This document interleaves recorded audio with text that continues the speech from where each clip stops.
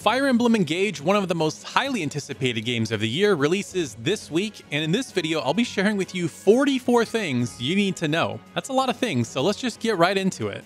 So Fire Emblem Engage releases on January 20th, 2023, exclusively on Nintendo's Switch for $59.99 or your local equivalent. It's being published by Nintendo and developed by Intelligent Systems. Now, interestingly, they're not going to have help from Koei Tecmo like they did on the last game. And in fact, there were a lot of leaks saying that Gust, a studio owned by Koei Tecmo, was going to be helping. However, I couldn't find any official information on this, and even in the trailer credits, it didn't say Koei Tecmo anywhere, only Intelligent Systems, so I don't think they're actually involved in this one. Now let's talk about the story, and it seems like it's kind of a mishmash of a bunch of other games from the past.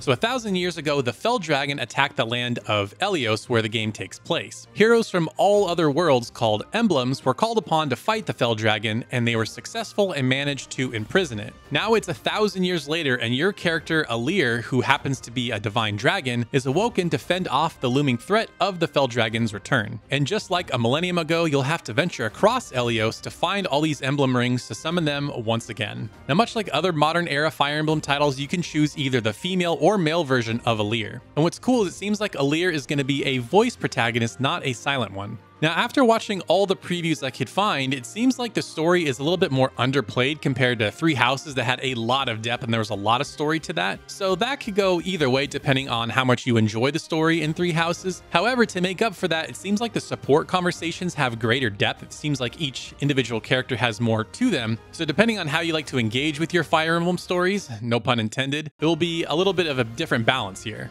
Next, let's talk about combat, and there's a lot to get into here. Now, before you even get into combat, we have to talk about the overworld. Yes, the overworld makes a return. This won't be like Three Houses where you kind of just start the next battle from a menu. You'll have an overworld that you can kind of explore from one map to the next. Here you can find different side missions, go back to your base if you need to prepare for the next battle, and then obviously the next main story battle. As for the actual combat itself, it seems like it's going to be the familiar grid-based, turn-based tactical system the series is known for. And there's a lot of returning features as well as a number of new ones. For one, the weapon triangle makes a return after taking a game off in Three Houses. For those unfamiliar, this is basically Fire Emblem's take on rock, paper, scissors, but instead it's swords, spears, and axes. Now, the unique wrinkle here is that it incorporates something called a break system. Essentially, if you have a weapon that's weak against a specific character, you will break them and they won't be able to counterattack for another handful of turns. Now, this is cool because you'll be able to follow up with your other characters without the threat of a counterattack, but it can also affect your characters. So you need to be really careful to make sure your characters don't get broken and are left vulnerable for other attacks from other enemies. Next, let's talk about the engage mechanic, the main gimmick for Engage here with this game. Now, with this engage mechanic, you'll equip rings on specific characters, and essentially you'll pair up with these emblems that are basically Fire Emblem heroes from past games. And this system is similar to the pair-up system introduced in Awakening. You'll get stat boosts and extra attacks. But also, once you engage with these emblem heroes, essentially merging with them, you'll get special abilities like a huge boost to your movement, the ability to teleport, and big attacks. And you can kind of mix and match these rings with other characters, so depending on who it might work best with, you probably want to experiment a little bit. Now, I know one of the big concerns after watching some of the trailers is that a lot of people thought this would be kind of broken and make the game really easy. However, once you engage with one of these emblem heroes, it kind of goes away. You need to fill up a meter. And so the way that the game balances this is that the way to fill up this meter is not just by sitting around. You need to either attack and engage in combat, or for your healing characters, just performing heal moves. To me, this encourages a more aggressive playstyle, which I like.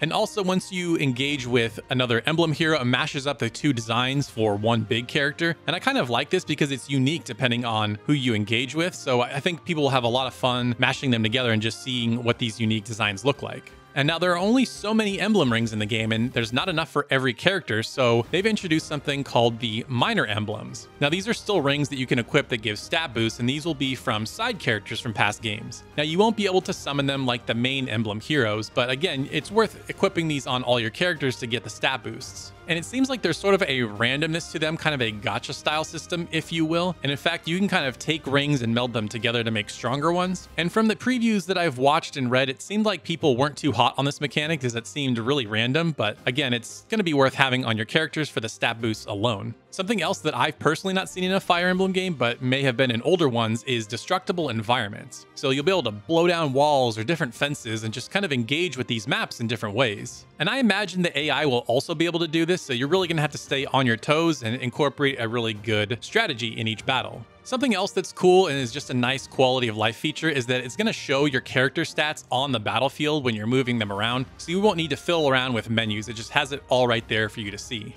And something else new that they're introducing is that after the battle, you can explore the map itself. You can talk with your characters to get more information, you can find items, and even collect animals to put back in your base that I'll touch on in a minute. And for anyone concerned, the hardcore mode or permadeath is there, as well as casual mode. And another feature returning from Fire Emblem Three Houses is the rewind feature. Essentially, if you make a mistake or one of your character dies, you can rewind a number of turns and kind of start over and try it again. Next, let's talk about your home base, the Somniel. Think of this as Garrick Mock Monastery from Three Houses. Here, there are basically 3 areas of focus. The first one is battle preparation. Here, there's item shops that you can stock up on items for, the armory to get better weapons and equipment, as well as a ring chamber. Now, in the ring chamber, this is where you can deepen your bonds with your emblem characters. And if your bonds are deep enough, you can inherit new skills from them. Also, there's this kind of weird mechanic where you can polish the rings to deepen your bonds with them. Seems odd, but probably ultimately helpful. Next, there is an arena where you can participate in practice battles, and this seems to be mainly to up certain stats or just to grind for levels. There's also something called the Tower of Trials. Here you can do different trials to earn in-game rewards, and there's also a mode where you can play in co-op, and it seems to be kind of a relay system where like one player will go and then it's the next person's turn and so on and so forth until it keeps looping. And from people who did some translation from Japanese content, it seems like you'll be able to do this with up to 5 players. And you can also create your own maps and share them with players, which is kind of cool. Lastly, for battle preparation, there are training areas where you can work out and do different mini games that will give you temporary stat increases for the next battle. Next for the Somniel is the social aspect. Here you'll be able to talk with your teammates and deepen your bonds with them. A couple different ways you can do that is you can share a meal with them and give gifts to them. Again, like I mentioned in the story segment, it seems like the bond section here in this game is deeper than it's ever been like in past games, so you'll have a lot of opportunities to get to know your characters better than ever.